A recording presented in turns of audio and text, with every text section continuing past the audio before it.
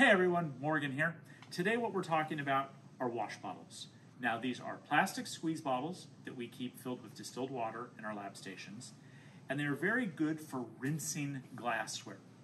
What you can do is point them inside the glassware, give them a gentle squeeze, and water can skate down or drape down the inside walls of the flask.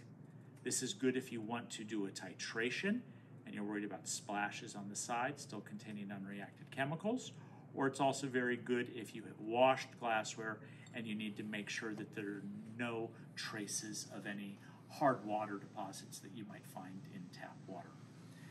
Now, to refill the bottle, you can unscrew the top, take it out, fill that from a larger bottle of distilled water.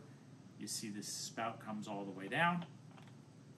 When you put it back in, make sure it is, hand tight so nothing comes squirting out of the sides, and then give it a squeeze and you get a nice small stream of water.